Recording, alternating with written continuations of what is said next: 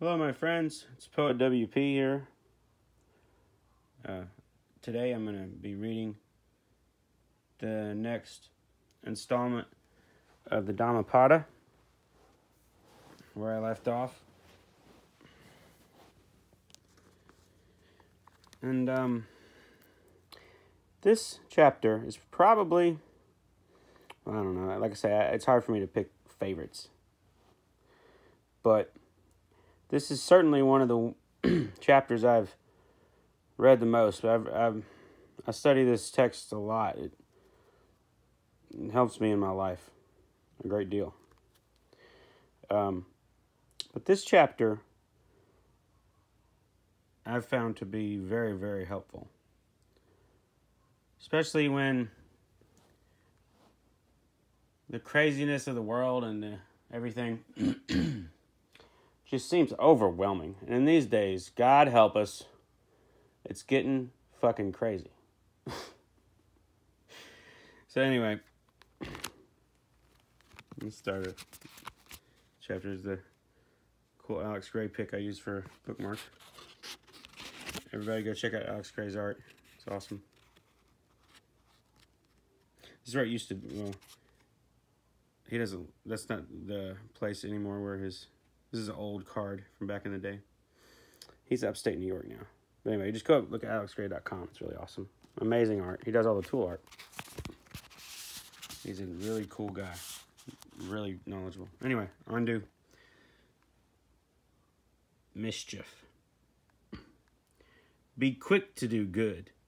If you are slow, the mind delighting in mischief will catch you. Turn away from mischief. Again and again, turn away before sorrow befalls you. Set your heart on doing good. Do it over and over again, and you will be filled with joy.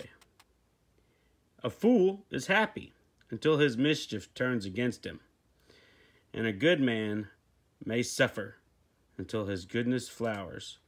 Please, Lord Jesus Christ in heaven, let that goodness flower. Okay. Here we go. Focus. Focus. You can do it. Come on. There you go. Do not make light of your failings, saying, "What are they to me?" A jug fills drop by drop. So the fool becomes brimful of folly. Do not belittle your virtues, saying, "They are nothing." A jug fills drop by drop. So the wise man becomes brimful of virtue. As the rich merchant with few servants shuns a dangerous road, and the man who loves life shuns poison, beware the dangers of folly and mischief, for an unwinnowed hand may handle poison. The innocent come to no harm, but as dust thrown against the wind, mischief is blown back in the face of the fool who wrongs the pure and harmless. Some are reborn in hell, some in this world, the good in heaven, but the pure are not reborn. Nowhere. Not in the sky, nor in the midst of the sea, nor in the depths, nor in the deep, nor deep in the mountains, can you hide from your own mischief. Not in the sky, nor in the midst of the ocean, nor in the mountains, nowhere can you hide from your own death.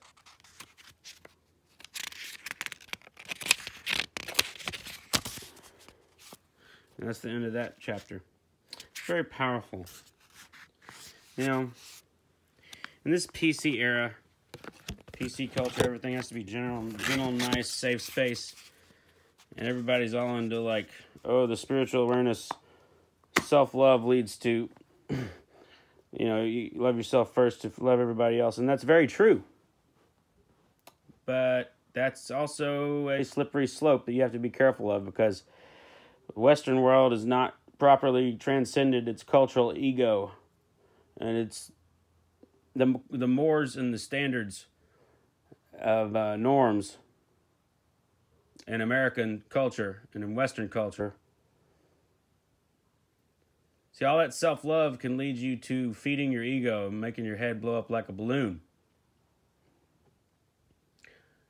Making you want to place over other people. Making you feel separated from them. And then, it's a vicious cycle.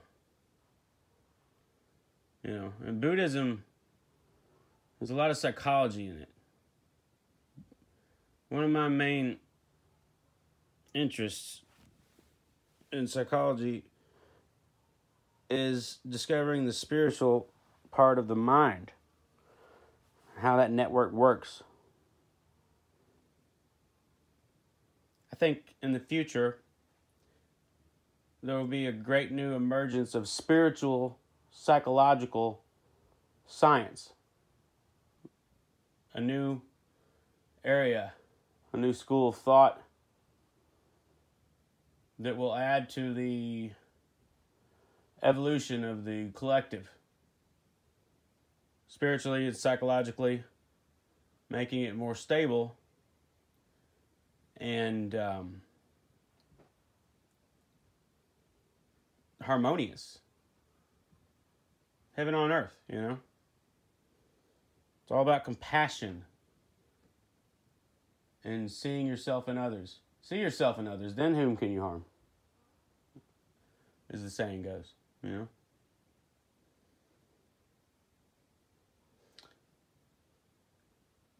Sometimes the prospect of really looking within yourself to discover what truly holds you, binds you,